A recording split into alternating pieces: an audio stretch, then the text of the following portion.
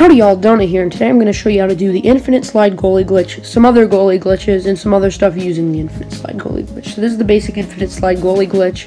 There's two methods to do this. The easiest one is to just spam free skate and slide. 2 buttons. Pretty easy.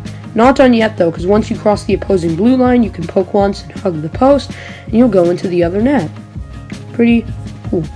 Now the second method is a bit hard, so I'm going to walk you through it. You have to spam free skate, butterfly, and move your left stick in the direction you want to go if you want to go in a certain direction. If you do method 1, then you'll just go to either the left or right, depending on which way you slide. So this one is pretty useful if someone's coming in the puck on a shootout. Doesn't really work for breakaways. Now if you do method 1 or 2 and get out of position, then you can just poke once and hug the post and you'll go back to your net. You can also body check someone using this.